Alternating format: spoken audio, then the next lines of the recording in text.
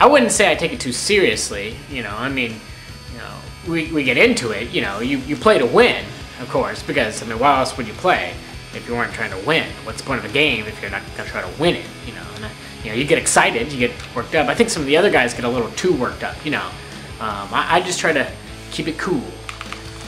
No! No! No! What are you doing? What are you doing? And I'm just there to have fun, you know, and win. You know, both. Fun and win. You know, both are good. Mainly win. Winning's most important, but, you know, fun's good too. I'd rather win. Gibbs, he can bunt for a hit, which is good because he can't hit for a hit. He is a great base runner. He's mastered the art of stealing the bases, which is really nice. And he's a pretty darn good pitcher. Keep him out of the outfield. Seriously.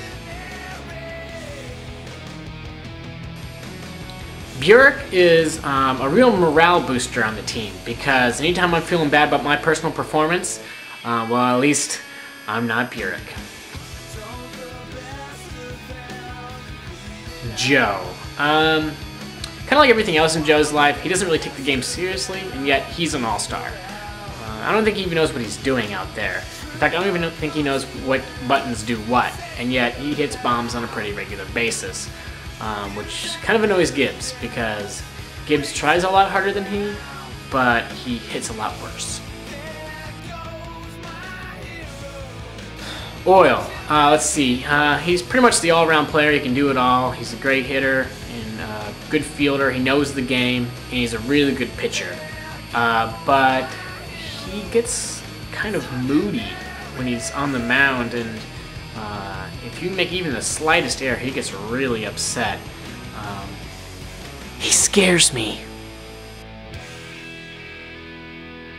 My specialty in the game, I guess I would have to say, is the game, because there really aren't any gaps in my skill set. I can do it all whenever I want, and it doesn't really even matter which player I'm using. You know, give me a Brian Joyner or a Mitch Macker, and I will hit bombs with them.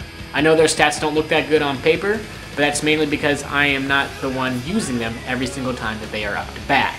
But when I'm using them, it's Yahtzee time. It's time to touch all the bags, because I'm gonna hit a bomb and I'm not looking back.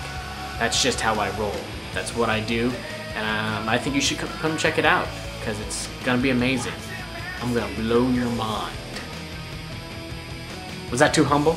No? Okay.